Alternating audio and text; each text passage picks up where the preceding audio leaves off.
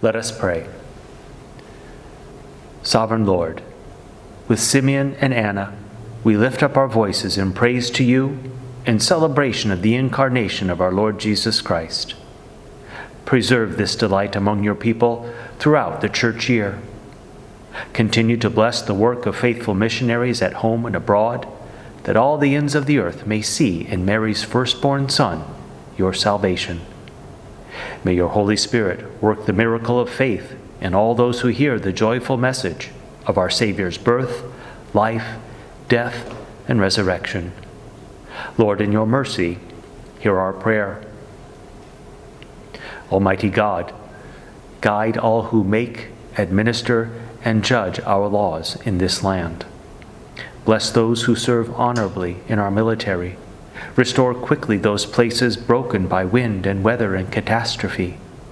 Enable us, your chosen people, holy and dearly loved, to be virtuous citizens and a blessing to our communities. Preserve in safety all those who travel. Heal our nation and our world soon from the pandemic and its devastation. Lord, in your mercy, hear our prayer. Great Physician, grant healing, patience, and faith that endures to the end to all who suffer sickness in body, mind, soul, or spirit. Remember those on our prayer lists, those on our hearts and minds this day. Restore them according to your will, and give them the gift of your peace, which surpasses all understanding. Lord, in your mercy, hear our prayer. Kind Father, your Son grew in wisdom and stature and in favor with God and men.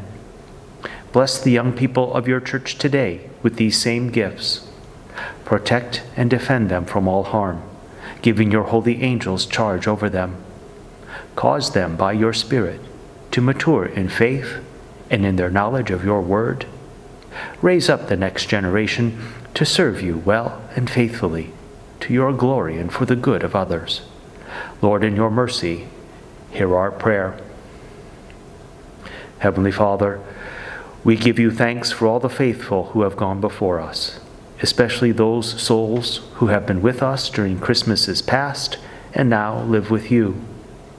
Give us a sure confidence in your promise of resurrection from the grave and eternal life in heaven, and bring us at our life's end to be together with all your saints in your everlasting kingdom. Lord, in your mercy, hear our prayer. Hear us, O Lord, for the sake of your Son, the Word become flesh, the Savior of the nations, Jesus Christ, who lives and reigns with you in the Holy Spirit, ever one God. Amen.